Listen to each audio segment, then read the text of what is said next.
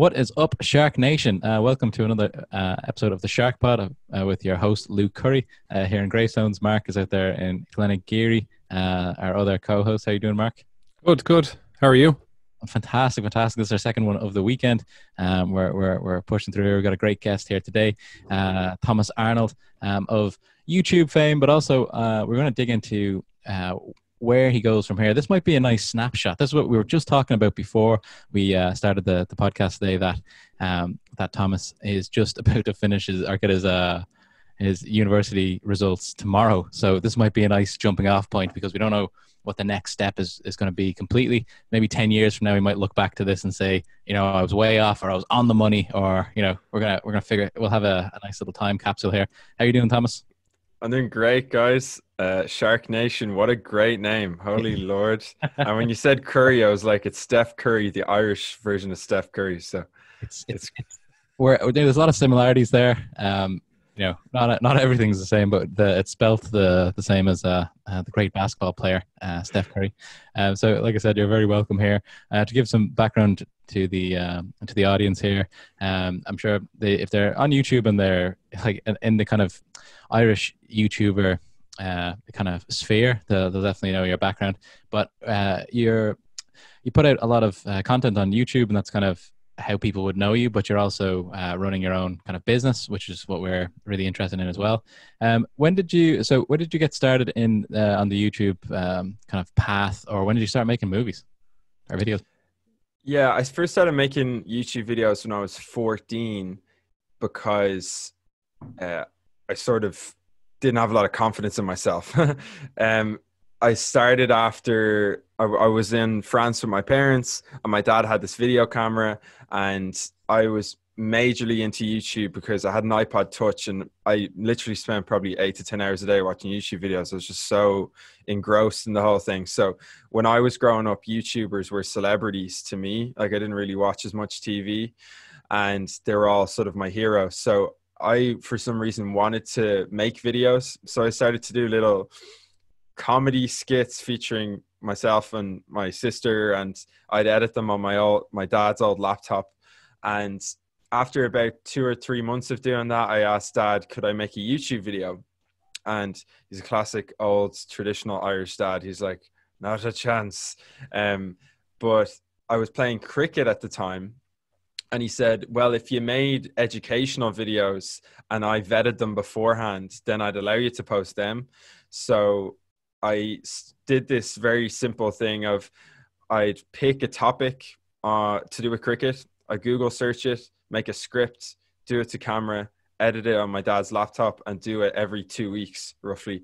And the channel did really well. Like, I only had maybe 600 or 700 subscribers, but it got 200,000 views in 18 months because there was nobody making cricket tutorials at the time. So that was me when I was 14. Fast forward almost 10 years now, I'm 23. I did YouTube on and off until I was 18, till I went into college, and I started vlogging in college, and that's what I've been doing consistently ever since.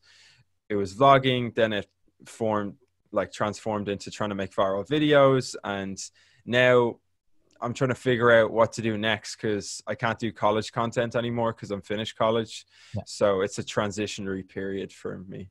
So interesting. It really surprised me there when you were saying that you've been doing this for almost 10 years. It seems like you're only 23 years getting started. Most 23-year-olds have, I don't know what, when I was 23, I guess I was coming out of college as well.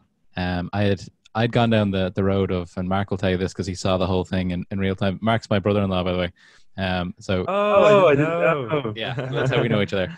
But so when I was a bit younger than Mark, I'd spent a lot of my college years trying to sell things on the internet, tried to get e-commerce going, didn't really work out. A lot of that was because it was a little bit dodgy. I was always trying to find an angle, and Mark would be disappointed in the outcome, all that type of stuff. Anyway, so what my point is, when I came out of college, I didn't really know what I wanted to do, as in there was no path. I know maybe you're saying that you don't know what to do with your videos, but at least is that what your focus is going to be? Continue to be somewhere in the video space? Yeah, definitely. I sort of, like, my day-to-day job is I do essentially like freelance video work for businesses. So video is a part of my day to day anyway. But I guess what I'm trying to figure out now is I'm on 15K on YouTube, which is grand. And I guess a more important metric would be that I get maybe 2,000 to 3,000 views anytime I post a video, even if it's not great clickbait or something. But I'm trying to figure out now, how can I get from 15 to 50K, and what's the strategy that gets me there? And is it that I hammer down on a niche? Is it that I try and just make incredibly interesting titles and thumbnails? I'm just trying to figure out what that next strategy is, and also trying to not alienate the audience that I've already built up, which is, for me, on my analytics, it's 80% of my audience is male, and it's mostly young lads, and quite a few of them are, now, to be all around Ireland, but to be quite a few in South Dublin, because that's where I'm from. And I think with my whole college experience and documenting that process, it was just very relatable to people who were going to college, and in particular young lads, because I'm a young lad. So yeah. And think about that, there's, out of all the colleges in Dublin, like I guess the experience would be similar enough, you know, that would kind of resonate with a lot of different groups there. But, you know, those people are going to be graduating too, and they're going to be going into the quote unquote real world. And maybe there's, just keep going with that group of people as well without alienating them. One of the things that I found the most interesting about your stuff as well is, so I watch YouTube quite a lot, because I work for HubSpot, but I do my own thing in HubSpot, so I don't have a team or anything, so I'm on my own a lot. So I usually have two screens. I'll have some sort of YouTube thing on in the background while I'm doing my work, but a lot of the stuff is like travel videos, or cost of living in Bali, or all these ones that have hundreds of thousands of views. And I think it's almost like what you did to get those to get the views that you're getting. It's more impressive to me because you're just walking around the canals, or you're not in Canggu. It's some I don't know if you follow Lost LeBlanc. Did you ever see him? Yeah. And he's got your one from Peru hanging off him the whole time. We could all do that, like, do you know what I mean? So yeah, but I'm a chap lizard with a 400 camera. I mean, Matt. Yeah, exactly.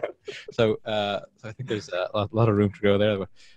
So I know I'm kind of going in here, but I find this really interesting. Mark has got a word in edgeways there, but that's standard stuff here. But so when you're going to get, when was your first paying gig? So I know maybe we'll park the YouTube business for a second, and maybe dig into how you're building a business and what you think about when you're being a freelance videographer. Videographer is probably the wrong word, but like video creator. Yeah, I got my first paid gig summer 2015. Myself and my best friend Sean were filming a cafe near where we live, or where we grew up, and we just did it because we wanted to make one. And after we were finished the whole thing, about a week later, Sean rang me up and he's like, "You won't believe this, but Mel has given me €150 cash." Boom. And I was like, "What are we going to do with that?" And he's like, "Well, we're obviously going to split it." And I couldn't believe someone paid us for a video. I thought I'd robbed the bank. So then I was thinking, maybe more people would like this, maybe more people need this. So we put it up on Facebook, and it got a lot of views organically. And then from that, somebody else asked me to do a video a couple of weeks later. And I guess I'm skipping a lot of steps, but basically from that, I've sort of built a freelance business where up until COVID, it had built up to myself and two other guys. So it's more of a production company than just freelance work. And we'd cover a lot of corporate events. We'd cover promo videos, did a lot of work in UCD because I just built up a lot of relationships in UCD. And it was basically video content marketed through word of mouth. So I've only ever really focused on trying to do a good job for the people who I work with. And that has organically led to getting more business. I haven't done a huge amount of outreach per se. And when I have, and I was slightly off topic, but I found that it doesn't lead to the type of clients that I want. I've always been of the belief that I'm going to put content out there, and whoever comes to me and likes what I do and likes my style, they're going to pay me properly. They're going to respect my work. And we're actually ultimately going to have a better working relationship. That's what I've always found, as opposed to me trusting myself on somebody else and being like, I can do this and it's great. I'm so good. Just hire me. It has a weird sense of neediness to it. So that's what I've tried to do with my content, is put myself out there as best I can, and the right people will find me. Absolutely. It's really interesting. Well, it's basically what my company does, like inbound marketing is what the kind of tagline is all about. And it does. So I've been in sales for a long time, really, 5 or 6 years, like in tech sales. And then before that, I noticed on your LinkedIn as well that you sold security systems door to door. I did, yeah. I also when I was 18. I also did that as well. So I've been selling things for a long time. And the difference between somebody who is open to, they're looking for someone to fix something for them. It may not be you, but at least they're open to that. And the pressure of reaching out to somebody who is a good fit for what you do, but they have no interest in buying from you right now or kind of any time in the near future, and trying to get them from there to actually give you a check is it's a long road, and it's not very fun either. Mark, what do you think? Yeah, well, look, the dream for any business is for people to come to them and not have to sell too much. And the only way you're going to do that is by having a big audience, a captive audience, and that's one of the hardest things to do. And that's why people have companies have social media. But I don't think, I'd say 99% of companies, big and small, aren't doing social media correctly. But then again, like social media, people tend not to follow businesses as much and stuff like that. So I don't know, as an individual, Thomas, you're probably better placed there for people to come to you because it's you. There's a story. Same with me and my art. People come, it's my story as opposed to an art business or a videography huge business, or HubSpot, for example, a big tech company. I'm interested to, like, the bit of an elephant in the room now is college. What is the college degree that you're doing, and how does that correlate to, what you're doing on the video side? So my backstory to actually going to college is that when I was in secondary school, I still am a big nerd, but I was a massive nerd in secondary school, and academics was my sort of competition of choice. I really wanted to excel at that, and I got it in my head in fifth year that I wanted to do science, and that sort of didn't change in my CAO all through sixth year, and I ended up doing genetics in DCU initially. But over the summer of sixth year and going into DCU, I had changed as a person, and I sort of realized, oh my God, I actually don't like science at all. So I went off and did that sales job for 6 months doing alarms door to door. And my dad said, you have to go back to college. I was like, okay. So he said, why don't you do business? Because you're making videos and stuff. And I was like, okay, grand. Like, there wasn't a big motivation to go and do it, especially because my best friend Sean, who I mentioned to, I did my first corporate video with, or just my first paid video, he went off to film school. So we were best friends. We had very similar interests in terms of video, and he chose to go down the film production route and I chose to do business. And the only rationale I had behind it was I do like doing several things at once. I've always had a few things on the go to keep me interested. So I thought it would be cool to do video at the side and then learn about business. And the practical element was business was only 12 hours a week or something, whereas science was 26 hours a week. So I could flake my way through business and it wouldn't be too hard. And I had gotten the points anyway. And apparently commerce was like a respected thing. So I was like, let's go do that. So when I got into college in first and second year, I did take the piss academically a bit. I didn't do a lot because I didn't need to do a lot to pass. And that's all I cared about.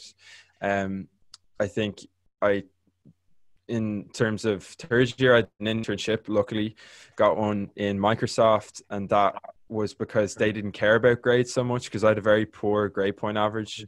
And this year I stepped it up just because I wanted to. So hopefully I got a 2-1, but I definitely did a lot better academically this year. So as it related to my business, basically in college, because the coursework wasn't too intensive, I just did all videos in my spare time. So first year, it was a lot of vlogging, not a lot of paid work. Second year, I was getting more paid work. And I ended up doing less YouTube. Third year, got more paid work, did less YouTube. This year, I maintained the same level as I had during my internship, but I had more like business work than ever. And I sort of just maintained both of them, because for me anyway, and I actually think I could fairly blanket say this for a lot of college courses, like it's actually not that taxing. It's not as, you know, I've never been of the belief that you'd solely do one thing. Like, for example, during sixth year, I was not always studying. Like, I had other interests. I think you can always balance a few things at once. And that's how I treated my business and college during college. Absolutely. There is I don't think I've ever had that much free time that I had in college. It was like I said, like 15 hours a week really isn't a full, and then you can really cram if you need to. The last 4 weeks every semester. And I'm like you, I remember I didn't figure this out until my second year in college, that only the last year counted towards my degree in my particular college. So I was like, okay, well, I'll just cruise until then, and then we'll put on the gas last 6 months or so. So that's what I did. But probably I could have got more out of it if I didn't do that. But that's that. So where do you think this is going to go? I'd say a lot of people. This is an interesting time in your life as well, because this is actually a time where I talk to a lot of people, and even people on the podcast, between college and starting their career. It's a very stressful time for a lot of people trying to pick a path. They may have put themselves on a path 4 years ago when they started a degree, and they like with the genetics thing, you're no longer interested in that. So have people been has there been any pressure for you to become an accountant? Sorry, Mark. Oh, my mom's an accountant. Like, I don't give a rat's about accountancy. I don't care at all. It is slightly interesting anyway, and slightly weird that most of my college friends are off to become accountants. They're going into EY, they're going into KPMG, and that's something that, you know, when we're chatting with each other, I would know quite a bit about the whole interview process and everything, because that's all they're talking about. But for me now, I'm just sort of continuing with what I did since I was 18. I went into college saying, because I had messed up DCU the first time, I remember going into UCD saying it would be great if I could come out of this with a degree and have a self-sustaining business by the end of it. And I did both of those things. Now it's sort of, I'm in the headspace where I want to continue with the business because I still enjoy it. And my short-term goal at the moment is, can I build up another revenue stream? Build up another revenue stream through social media, and try and figure out, in terms of with businesses, for me, it's one thing being able to make video content, but the real El Dorado is to figure out how can they make money through social media. You know, it's all nice making something pretty, but how can you make something that converts? And that to me now is, how can I spend more of my time trying to figure out the platforms in more depth? Because that ultimately is more valuable for them. But the thing I've always struggled with is sort of the hiring process of, you know, Thomas, you can get somebody else to edit your videos. Oh, but I really like editing them myself. Well, you do know that means you can't scale. No, I don't care about scaling. Then the next day, oh, Jesus Christ, I wish I could scale my time. So it's this weird sort of balance of trying to keep the quality, because I care about quality a lot in terms of how the stuff I put out, but also the quality I deliver to clients. And even because clients is such a businessy word, just to people. Like, I care about the quality I deliver to people. If we're working together, I love to build like rich working relationships, and it's difficult for me to figure out how to get somebody else on board who can like deliver that quality that I would want to deliver myself. It's such an interesting thing, and I think a lot of people in the kind of creative business feel that way as well. We had a very successful wedding photographer on the podcast before, and he said that as well. I think what was it, Mark? Like 5 years before he allowed anyone to help him, until it just got to a point where his whole life was just in the kind of editing room or the, you know. Yeah, I think if you're thinking of the question, should I or should I not outsource? My answer would be you should definitely outsource. Or else 10 years time you'll be having the same problems you have now. Like with my art business, one of the reasons that I couldn't continue on doing it and I had to become an accountant, and you don't want that. There's nothing wrong with accountants. It's only messed up. Is because I couldn't scale it. I couldn't scale it. Now I can scale it with the prints, like I was telling you earlier on. I can do an original painting and let the prints do the work for me. But you don't want to be in the same situation where you're doing everything, being pulled left, right, and center. You want to be the guy going in to the companies, talking to the face of the business. Whereas in the background, you have people who you've taught, you know, your way of doing things. And if you can come up with a structure on, this is the Thomas Arnold way of doing videos or whatever it is, I don't know. That's what you should be doing. They could be working in the background while you're, you know, getting business in. You've kind of done that. New ideas. You've started to do that with your, like, so Mark has a financial recruitment business. That's his kind of his day to day. And that's what you've kind of done. You've shied away from the mass outreach stuff that we were talking about earlier on, and kind of tried to train your people to be basically Mark Bakers on the phone and that, right? Yeah, I have a template for everything essentially that people follow. But at the same time, being themselves, you don't want robots. But I do think outsourcing is a huge thing in photography, videography, and I think the more you look into it, the more you'll probably realize that it is worth doing. And that's just my opinion from an outsider's point of view. And listening to Niall Scully, who we had on, and he was very happy with the work that he's been able to outsource, and it's just freed up his time.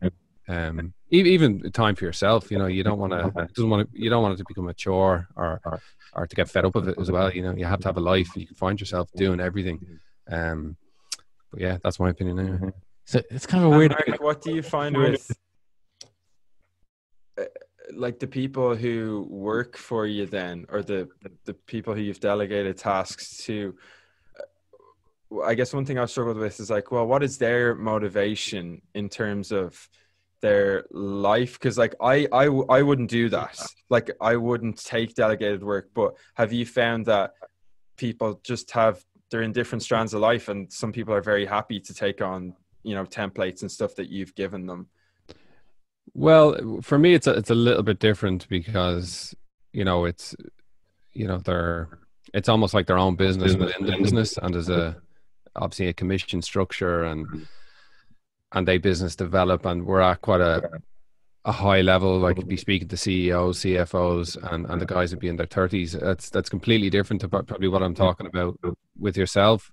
You know, you could get a VA in India or the Philippines to do the work for you, not full time. They're not an employee. They're not in the payroll. You know, that kind of outsourcing, or develop a relationship with somebody in starting college who might be with you for part time for 3 years, and then is good enough then to take on full time.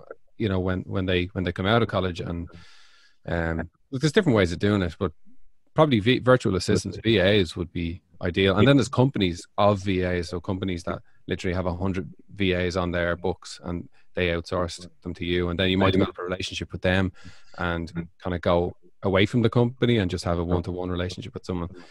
That's just different ways of doing it. That's cool, man. I hadn't thought of that before. Because usually we talk to people at the end of the career, at the, you know, mid career, you're just getting started. So it's almost like we can kind of tell you, because I work with a lot of marketing companies who specialize in video as well. So I can see what's working with them and what their challenges are. And I've got one in particular who do really, really good work. They're based out of Belgium, but they do an incredible high level work for video and for the inbound marketing kind of strategy.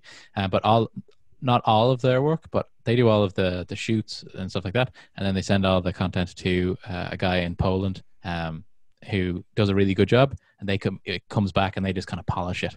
That's their thing. So stuff like that. So you don't lose complete control.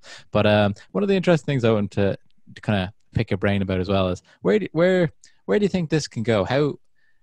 How say 5 years from now, what's the perfect future for you? Is it running a creative agency? Is it something that you've got 100,000 YouTube followers and you're kind of focus on monetizing that type of business? What's the story? Yeah, I find that question very hard to predict exactly, because if we're to flip it and say, because I'm 23 now, so could 18-year-old Thomas have predicted where he is now? Like, absolutely not. I think vaguely, yes. Like, I think vaguely I would have said I would have liked to have had a YouTube channel that had a few views on it, which has been the case. But let's deal with that. I think, what would I like right now to be in 5 years? I'd like a house, like a property, that's for sure. Just so I can have that income coming in, even if I wanted to move somewhere. In terms of business wise, I'm trying to figure out what I want. Like at this moment in time, and I felt like this definitely for the past year, there's an amazing production company run by a guy who was in my secondary school class called Alex Quinn. They're called Bold. You might have seen some of their stuff. They make amazing stuff, visually amazing. Like they do stuff for Betfair, Sky. They've done so many great things, drinks companies. I don't want to be the most amazing visual person ever.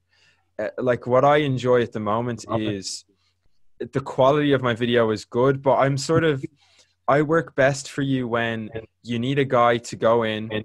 He's social. He gets on with people. You need stuff quick. You need it visually to look nice, but not to be Hollywood level stuff. And I'm also helpful because I know quite a bit about business, not necessarily because of my course, but because I've dealt with so many different businesses in freelance that I probably have a rough idea of how your business works. And I can actually have a meaningful conversation with you about how are you acquiring customers? Is there another route we can take this? Sort of more general marketing discussions. And I'm trying to figure out how can that be a service? And then also, is there a way for me to, because I'm not just a videographer either, I am a content creator myself. So like I do know the platforms quite well. And is there a niche for that? Is there a niche for a business where I'm a content creator videographer, or I'm a content creator marketeer to help you market a B2C brand? So ideally, when I'm 28, I'd like that there has more scope to that. And there's definitely more scale. I need something with more scale, because there's only, as you know yourself, you can only get paid so much per hour, and there's only a certain amount of hours in your day, in your week. So a scalable thing would be good. And then lastly, I'd like to have traveled a bit and to have seen more of the world. And that's where I think those two things mesh, is that if there was some way of me doing the work remotely and still giving quality to clientele, then like that would be the ideal world for me. Absolutely. Mark, when he said in 5 years he's going to be 28, I was like, oh, this is great. You do whatever you want. There's so much time. You know what I mean? It's like, it's going to just play jazz. It's going to be, don't worry about it. Go, Mark. I just had a thought. Here we go. Yeah. I think a big problem with a lot of businesses and even individuals is that they want to have video as content, whether it's on Instagram or YouTube or Facebook or whatever, but they're afraid to be the face. So they're afraid to sit in front of, afraid to do what you can do. So as a service, could you either teach, one member who puts their hand up on staff, who says, I'm willing to be the face of X company, you teach them how to do, talking to camera, and then you're obviously making the video, but you're also teaching someone how to be in front of camera. I think that's probably a good service to have. Or even if you outsourced kind of presenters, like I'm sure like we got a voiceover for the start of this podcast. I'm sure there's people who will just do the face to camera for a company, you know, an actor essentially. Can you provide that as a service? Right, what do you need? You need video? Yeah, we can do the video. What do you need? We need a voiceover. Yeah, we've got voiceover artists. And then you outsource the work to those people who they're not on your payroll, you know, but they're under the Thomas Arnold service offering. And I think an actor who kind of presents a video for a company would be a great tool that you can provide. Yeah, that's very interesting, because what I found with clients and stuff is it's far easier for them to say, like, I need a good video, and when they see a good image and something that represents their brand, they feel good about it because, you know, it represents in their head their idea of their business, but then it might not convert to sales necessarily. And I think you're dead right. Having a face to a business is incredibly profitable, but there's like a lot of facets to it. And I think that's why I haven't delved into it yet, is that, for example, say with LinkedIn, I think one aspect of LinkedIn is making good content. Another aspect of it is having your profile set up in such a way that it's a sales page, so that people will actually DM you from that or go to your website from that. So you could be putting out good content, but if the funnel to get them to where you want to go isn't good, you're actually not going to convert. So it's a multifaceted sort of marketing conversation rather than make a video, you know. So 100%. I think that all the time with LinkedIn stuff. Like sometimes, like I looked through it the other day just in my feed, and I was like, is any of this for me? Do you know, it seems like the people who are making it, it's to make them seem a certain way. None of it, do you know what I mean? It's like a mindset thing where if you're putting out a video or something, maybe it might be actually helpful to people that are watching and they want to click through and then get into your funnel. But like, I don't know. It was just something I thought the other day. I'm like, this, like, it's a lot of people are doing LinkedIn marketing poorly, you know, or I'm just not the target, but it could be the case as well. But so Mark, when you're, say if you were a young buck like this, 23, right?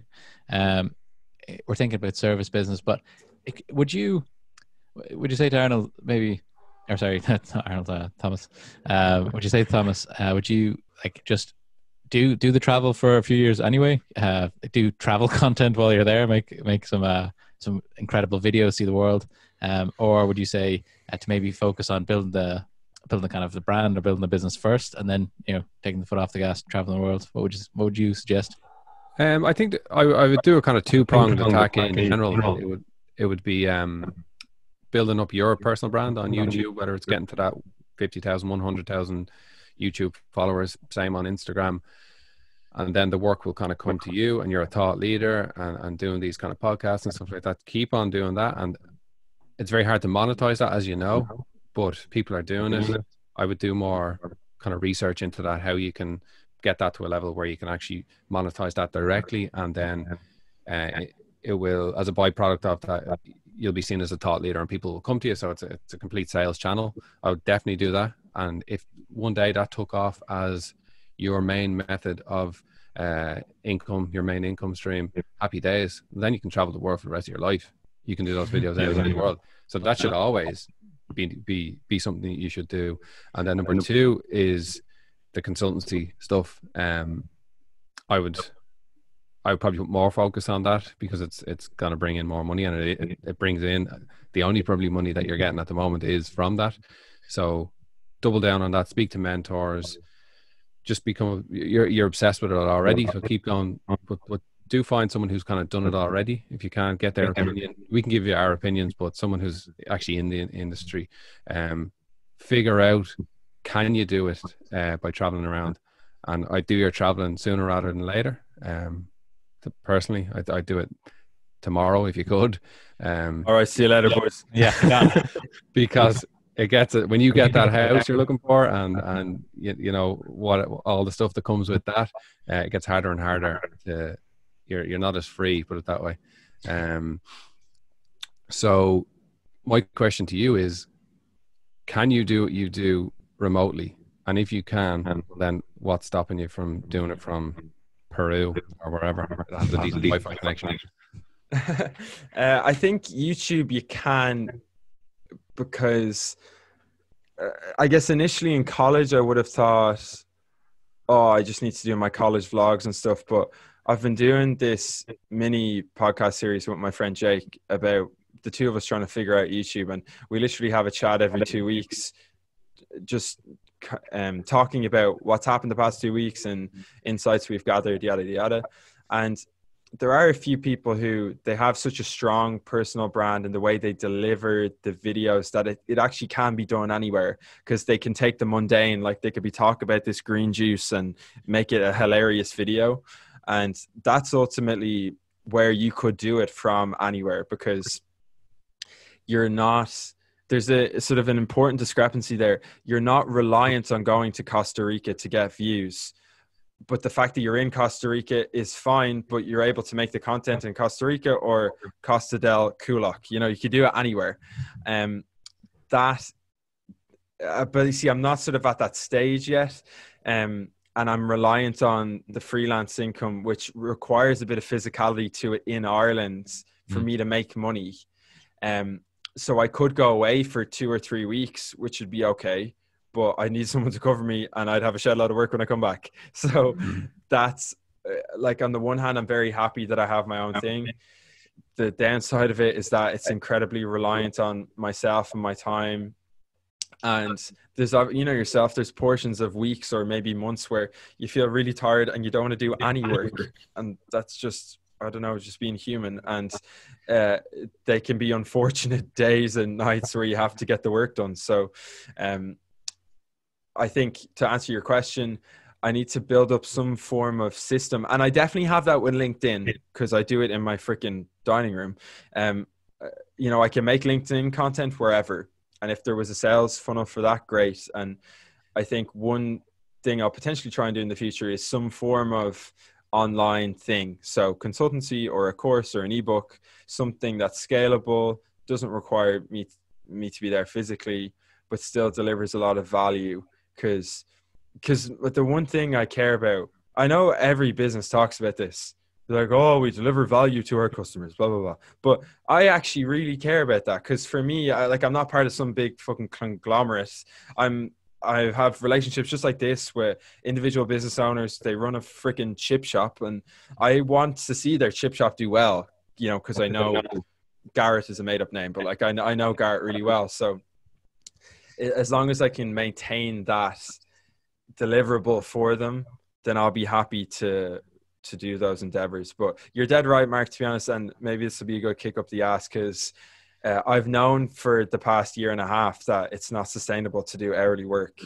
Well, not that it's not sustainable, but like I wouldn't want to be 33 having the same conversation, because that's just not great, is it? So you have to move to scale at some point. And it's giving control away is going to be hard, because from speaking to you, from listening to you, sorry, you're obviously have a lot of attention to detail, and you care a lot about the quality of the output, which is something I can relate to for sure. But that can be, perfectionism can be a bad thing in a way, you know, when it comes to freedom. It's very hard to, unless you let go of control to some extent, you're just going to be a slave to the perfectionism forever. So there has to be a balance that you find, while at the same time being happy with the quality of the output. If you find the right people, you should definitely outsource where you can, and you'll make, to be honest, you'll make more money that way, like, which is always great. But so you can pay more tax. Yeah, exactly. Give it at least, you know, especially when you start getting up there and it's 52%. It's a bad pill to swallow. Well, Thomas, like, sorry, Luke, just one thing, like, you should be all, like, if you can with a business like you're doing, you should strive for, you know, the life arbitrage that Tim Ferriss talks about. Can you live in Costa Rica and get paid in euros from multinationals in Dublin? Can you do that?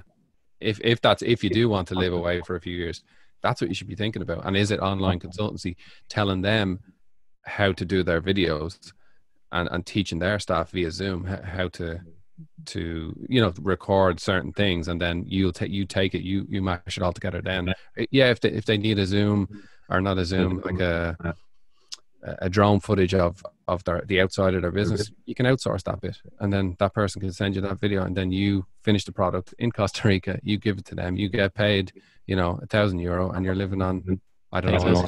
I don't know. What do they do? Bananas. Bananas. Yeah, you're living on bananas. You're living the dream. Okay. No, I think that's a great thing to think about. I love how there's so much possibility here.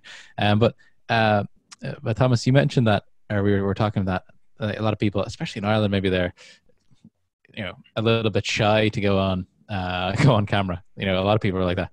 Like even with we started the YouTube kind of intros, or chopping up our content, trying to make it like a more like series or kind of digestible.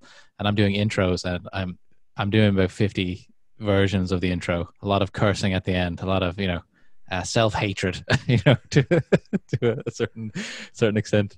So if you, but there, at the same time, there's loads and loads of people out there who are who want to get into video. They want to start YouTubing. Is there any tips you can give them, or where to start, stuff that you like need to have at the beginning, or anything like that? Like say if I'm 18, want to get into YouTubing, what advice would you give?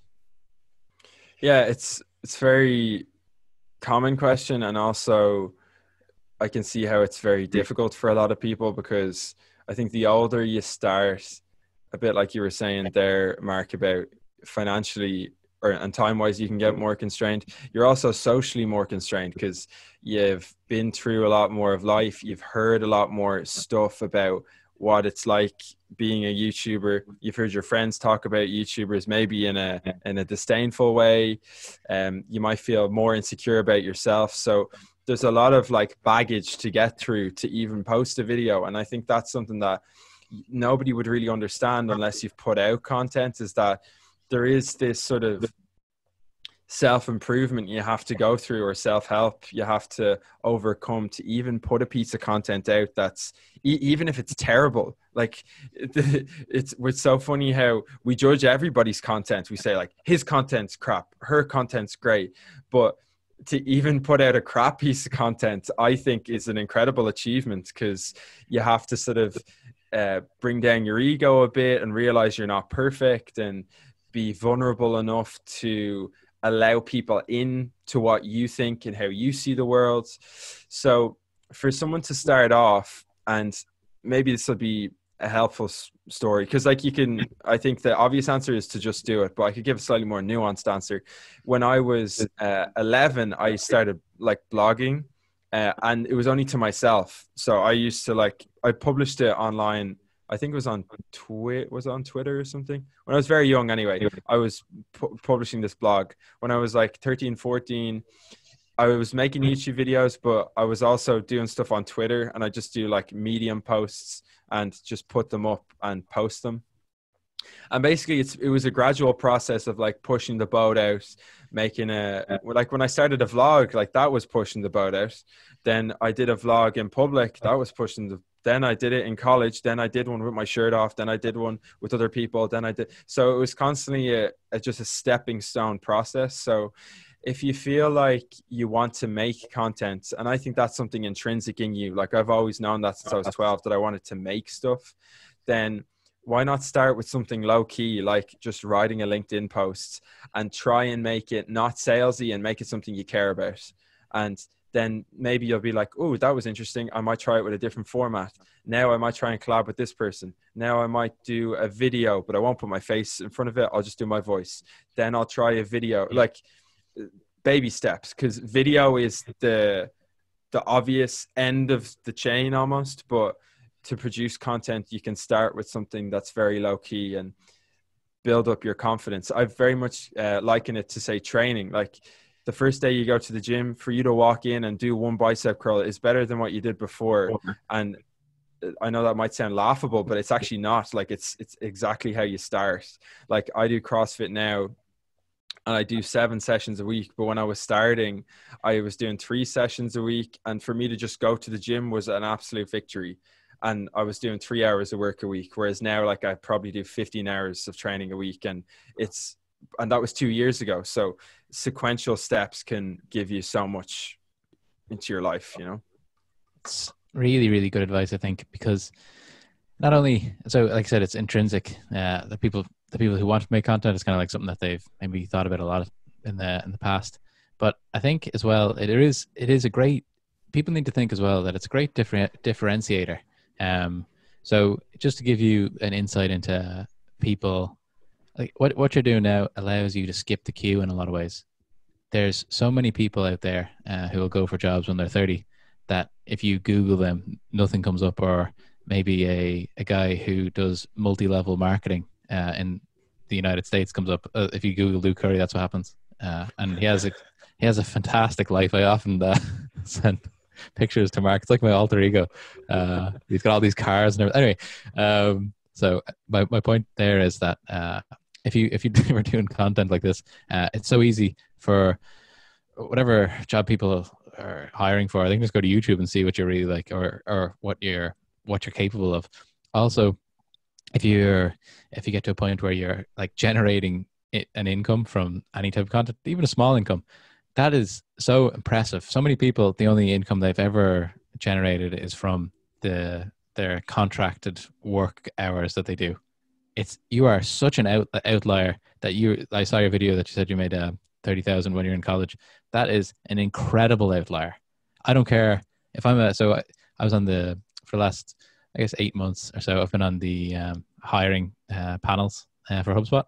And if anyone has any type of side hustle, I don't care about the references that they have. I'm like, I don't care, get him in. We'll figure out what to do later. He knows how to make money. Like, that's the most important thing in business. We actually had somebody on the podcast that I had interviewed and gave him a job because of that. Shout out Oliver if you're listening. But it wasn't his like work experience, but it was that he had the ability to think outside the box. Because a lot of your friends, and sometimes it sounds like we're slagging off the kind of accounting field, but we just use that as a example. An example, yeah, because it's something that a lot of people are put under pressure in Ireland to go into and fit into that box, and they will when they're 40. They'll have a nice house. They'll have probably the two cars in the garden, all that type of stuff. But it's how can I differentiate myself with any other person that was on that road? So you've already got, and you're only 23, but you've already got that differentiator. So sometimes when people are making content, like I said, even if it's not top quality when they start, it is better than nothing. One bicep curl is better than curling a donut into your face. Am I right, Mark? What do you think? Yeah, you just continued on to do bicep curls and bench press for the last 10 years, Luke. Yeah, exactly. And it's still not as big as the other Luke Curry. I'll send you a picture. He's in great shape. He's over there. He's doing great. His house is huge. Anyway, on that topic of quality, like, it's something that I think people forget about is when you think of quality, you think of something looking beautiful, but quality in a content context is authenticity. Like we've seen the viral LinkedIn posts of someone losing their job and posting on LinkedIn that day. And it did extremely well because it just resonated with people because it was very real. Like, it wasn't manufactured. It was something that they were actually going through. And the quality of your content, like, you could film in a potato cam, but if it's like real, raw and human, people will connect with it. They don't really care how it looked. So I think that's something to remember as well, is that, like, you don't need another question people always say is, what camera should I buy, or blah, blah, blah. I know the default answer is you can film with your phone. Your phone has 4K. You can still do crap videos on a 4K phone. Don't get me wrong. But it's about, as I was saying, getting through the baggage and communicating that's something real and authentic and that you care about, not something that you think Jenny will like in HubSpot, not posting about you and your robe on LinkedIn because you secretly want a job. Because, like, no shit, we know you want a job. Everybody wants a job. Everybody wants money. Like, I already know that. So why don't you talk to me about what you care about, and then we can skip all the cobwebs and actually end up doing something you want to do. Because another issue I have with, say, like job interviews and stuff is that a lot of young people go into them and like they actually don't know what they want, but then they make up some bullshit answer that they want to be.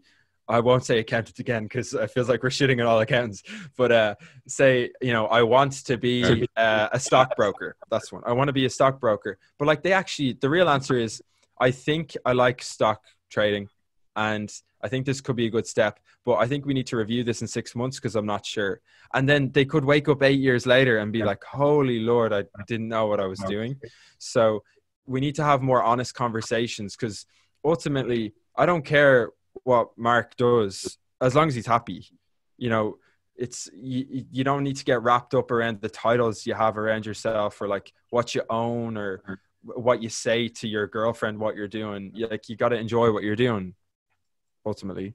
But the fact is that like people that excel in their, you know, when you see people who've done really well or who would be outliers, like they have doubled down on what they enjoy, what they're passionate about.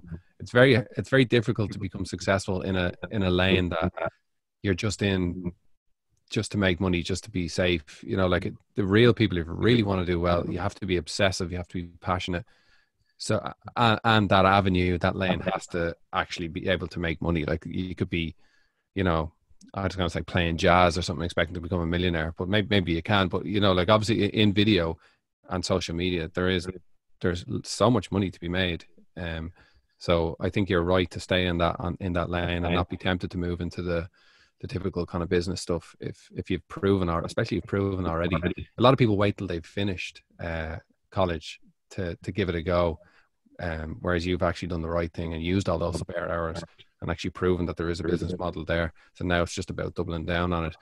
To talk about YouTube, we like to be quite practical in this podcast. Like, what would be the actual, if someone was starting like ourselves, we've started a YouTube channel, we've learned a lot, but what would be the kind of key tips you'd have for someone starting a YouTube channel? I'd pick a niche if you can. I'd start with that. I download vidIQ, which is a Chrome extension. I get the pro version, which is $10 a month, but well worth it because with the $10 a month, there's a tool called Keyword Inspector. So if I was, for example, an accounting firm, I'd type in accounting and then you'd see all the top search terms with the phrase matches to go with that. So you can see, actually, so a step before that is I'd go onto YouTube on an incognito tab and I'd type in accounting and then I'd see what comes up next. So accounting tips, accounting advice, accounting tricks. Then before the accounting, I put all the 5 W's and how. So why accounting blah, how accounting blah, how to accounting blah, when accounting blah, and just see all the search terms that come up. And then I'd make videos literally about those search terms. With Keyword Inspector, you can check the search volume. So you can see how many people are actually searching for it. So you'll get a good gist there of, oh, there's people searching for this. I could end up in the recommended feed, which is the right sidebar of YouTube if I make a decent video. So I'd list out all those topics, make insightful videos on them that are a level above what a Google search would give you. So an obvious example might be, oh geez, I know nothing about accounting. Debits and credits. There you go, debits and credits. So level 1, you make a video explaining debits and credits. Level 2, you add a personalized element to it. You add a bit of anecdotes, stories, you learning debits and credits at the start, blah, blah, blah. A level above that would be to give like industry insights. Maybe you format it in such a way that like you do them all in 4 minutes. They're like 4minuteaccounting.com or something. So I do that. And then the last thing I'd focus on, excuse me, burping all the time this morning. I'd focus that green on juice. Yeah, it's all about that green juice. greenjuice.com/Mark Baker. I'd focus on making a really, really clickable title and thumbnail. A really, really clickable title and thumbnail. And another thing that vidIQ has is that it shows you trending videos in your industry. So you can see like the thumbnails of other people and just mix and match what they've done and copy it. And I haven't done this before, but I'm sure you could outsource those thumbnails if you don't have the Photoshop skills, because thumbnails can actually take like an hour to make if they're, or even longer if they're really good. So, yeah, focus on that, because thumbnails are so, I can't say this enough. Titles and thumbnails are the shop window of your YouTube channel. It's like when people are going on the high street, they're like, oh, I'd want to go in there. I don't know if you know Pit Bros in town, but they had a sign up for ages that said, sex. Now that we have your attention, come in for some nice meat. Like, that's the window to get people in there. So it's so important for your titles and thumbnails to have that. I think that's great advice, because we were putting up, so since we started, we've been putting up our videos on YouTube, but it's basically, we've almost just been using it as a video repository. We hadn't done anything with it. It was just our videos edited, but they were all, some of our early podcasts were going on, you know, more than 2 hours and crazy stuff like that. So, you know, it is a big step for somebody to, you know, find our just who was on the podcast, you know, very you know, straightforward thumbnail, and then sit there for 2 hours and watch random people talk. So we've kind of taken that on, and we're trying to get it better with our thumbnails. And just like when you say really good, it's interesting as well. You kind of do you have to kind of see what's working with other people and try not to invent the wheel? Would that be advice as well? So or is there something valuable in being really good at making your own approach to thumbnails? There's no solid answer to that. A lot of YouTube is just trial and error. One of the most viewed videos on my channel, I think it has 80,000 views now, is it's called Inside My 675-Euro-a-Month House. And I literally thought of the idea in the morning because I saw a real estate video, and I was like, oh, let's just copy the thumbnail and I'll act like I'm on the phone. And it like blew up in a week. And I had no idea that was going to happen. So a lot of it is trial and error. But I just think it's a mix of both. Like just test stock standard ones, test more out there ones, see which does better. There's a degree of luck to all of these things. The more at-bats you have, the more likely you are that one of these videos will do very well. And it can have this sort of trickle-down effect that, say one of your videos gets like 50K or something, you might get 1,000 subscribers off that, 200 of which will be weekly viewers. So these sort of viral attempts is what I call them. The viral attempts, which can be more experimental and they might not work out at all, they have tremendous upside because like they can give you a loyal viewership over time. So I like that idea as well. It's kind of like just building those kind of viral attempts. It's kind of like just building a funnel for the people who maybe you're for want of a better word, real content, but your kind of more normal content that you make that will speak to or resonate with. So it's kind of, how do you get people into that funnel? You have to get their attention somehow, whether that's provocative signs over barbecue joints or a thumbnail that really speaks to people. So we've been experimenting with that, and we'll continue. But Mark, we are pushing an hour here. This is when we usually jump into the quick fire questions. We could chat all day about YouTube stuff, but I just had one more question about YouTube. Sorry, Luke. Thomas, who in Ireland would be the biggest kind of YouTubers, and what categories do they fall into? And is that the reason why they are as big as they are? The second half of that is very difficult answer. It's a very difficult question to answer, I think. But the biggest one by subscribers is Jacksepticeye, who is a gamer. He's been around for years. I haven't researched his channel necessarily, because like often with these guys, you can go back and see if there was a video that really blew them up. That's quite a common story. They were trickling away, trying different things, and one went viral, and it really did help their career tremendously. But I guess people who I keep an eye on would be Paddy Galloway. He's been blowing up recently. What's he do? He would do, I don't know, he would sort of break down the success of successful YouTubers. He'd be in a class guy to have a conversation with regards to YouTube as well. So he's successful breaking down the success of successfully. Based by Tim Ferriss' approach with the. But he's been very good at monetizing it. Like, I am not good at monetizing YouTube yet. I have my own side business to make me money, but Paddy has monetized his videos, like, very. And how many followers has he? How many subscribers has he got? I think he has 100K now at least, but he's done it on more than one YouTube channel, I think. Wow. So he's a beast. He's an absolute beast. And then look, Rob Lipsett is a stock standard name from fitness. He's been around for years now. He's definitely turned it into a good business. An up and coming fitness YouTuber would be Glenn Gillen, who's been steadily growing over the past 3 years, probably. Anybody else? Am I answering your question, Mark? Yeah, no, absolutely. But it's yeah, I know some of those names, but I do think it is gaming. Like, it helps. Like, if your niche is too small, you're not going to be. You mightn't get to 100,000. You might get to 20,000, and they're loyal followers, and that's subscribers, and that's fine. But it does seem to be the family vlogs. You know, there's a family called the Saccone Jolies. They must be in the millions of subscribers at this stage, and my wife watches them. And when you see their houses and stuff, it's actually just incredible. Like huge mansions. It's like the new cribs. Like, gaming, obviously everybody knows that's the biggest thing on YouTube, and my kids are watching people play Roblox and Minecraft all day. I shouldn't say all day.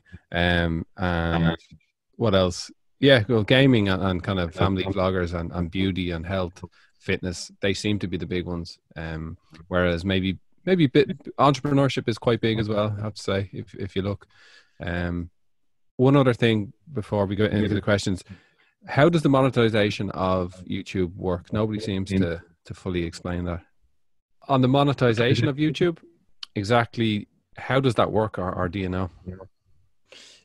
So, to be able to monetize it all, you have to hit a certain criteria on your channel. So I think it's something like 10,000 views and a certain amount of minutes watched. So then at that point, you can turn on monetization for your videos. And the main metric to look at is what's called CPM. And that's the amount of, you normally say dollars because YouTube is American, so they say dollars. It's the amount of dollars you'd get per 1,000 monetizable views. So for me, that's incredibly low. It's at like 50 cents. And also a lot of my college videos, they had copyrighted music in them. So that means any revenue generated would go towards the artist or the record label who owns the music. But in general, if you're using non-copyrighted music, which I do now, most of the time, sometimes I don't, it would be anywhere from $1 to $8 or $9 per 1,000 views.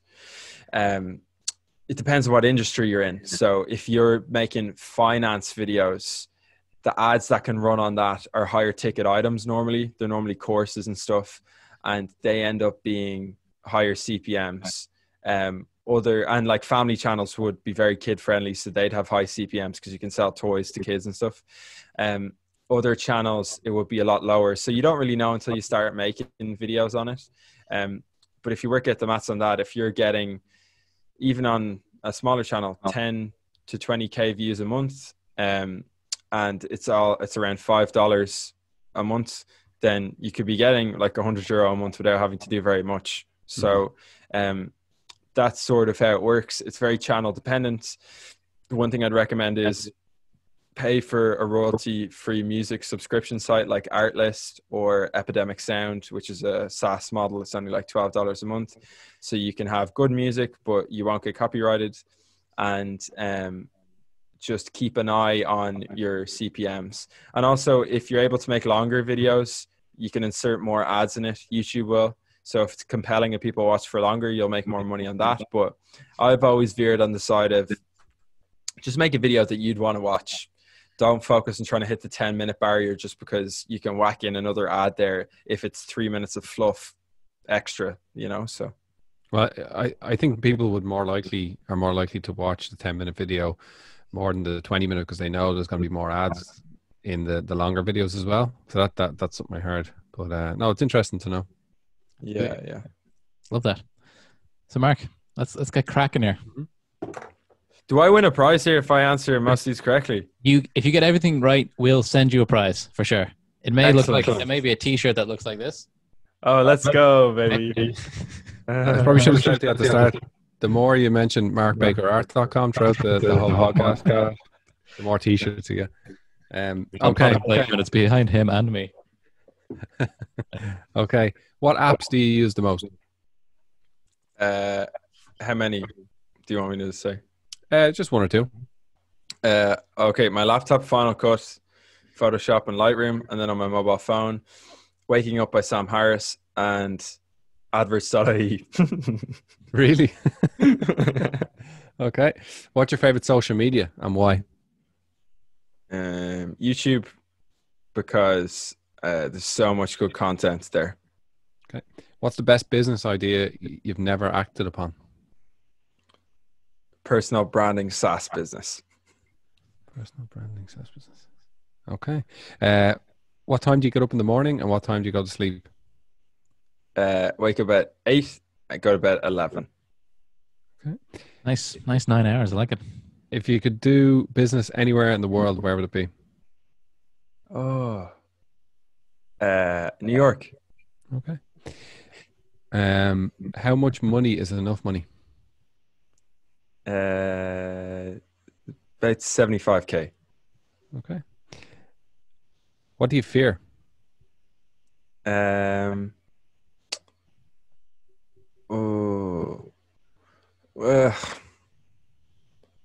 would say nothing here, but that'd be like so. Somebody said that. Yeah. Or I guess I meant it. I don't have a fear of drowning, but like I'm not a great swimmer. I enjoy swimming, but I'm not a great swimmer. So maybe a semi-fear drowning. I don't know. Okay, you'll have to get down to Greystones with Luke. He's swimming in that ocean every day. Yeah, getting in there. But I think I said that. I think that was my answer as well, Mark. Just I love it. see a future where that may be how it all ends because I swim quite a lot. So the irony, we're on a podcast called the SharkPod. Yeah, exactly. What age do you plan to retire? I'm not going to retire. Is it who you know or what you know?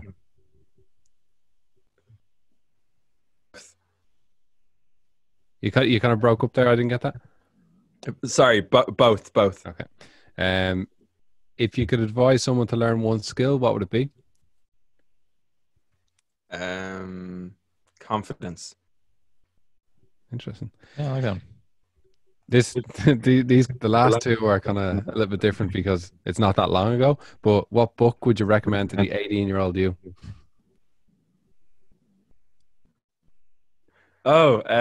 Shoe Dog by Phil Knight. Okay, I haven't read that. Have you read that, Luke? Shoe Dog by Phil Knight. No, I haven't read it. It's the Nike guy, right? It is savage. You can't put it down. It's amazing. Yeah. Read it 3 times. What advice would you give to the 18-year-old you? Forget the YouTube videos. Just go after birds. Love it.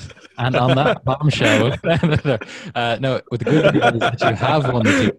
Afterwards, Mark will send you the different versions that we have, but we'll send that out to you for being a guest on the show. But I think this has been super interesting. Thomas, thanks so much for joining us today. We're just getting started with the YouTube stuff. But like I said, you're 23. You have so much time to do whatever you want. You can take a couple of years off and just go traveling. That's what I did, and I didn't have any income or anything when I was doing it. So maybe plan for that. That's what I would say. But, so you're not stressed out when you're in Argentina or whatever. But it's if we can help you in any way going forward, if we can connect you with somebody that can help in that industry or whatever, marketing, we'll definitely do that. But so thanks very much for coming on, and have a great rest of the weekend. All right? Thanks, Thomas. Thank you. Right. And we're out. Perfect. Thomas, thanks very much. This will be out probably Wednesday. That was great, lads. Did you enjoy that? Yeah, it was so fun. Thanks so much. That was a great chat. Yeah, no, it was really good. We really enjoyed it as well. It was one of those ones, kind of it wasn't so much of a how-to, but there was a lot of little how-to bits in there. So we're going to be maybe making little videos on that. Using some of the micro content. We're going to serialize this. We're going to micro content. We're going to get our voice out there. All those cliches is what we're going to do. but it's going to be good. So thanks very much, and we'll hopefully we'll keep in touch and maybe go for a drink when we're allowed to see people in person. Yeah, definitely. Virtual drink, virtual bar, virtual coffee, whatever. All right, cool. Talk to you soon. Bye. Cheers, Thomas. Thanks, See you, lads. No worries. Take it Bye easy. bye.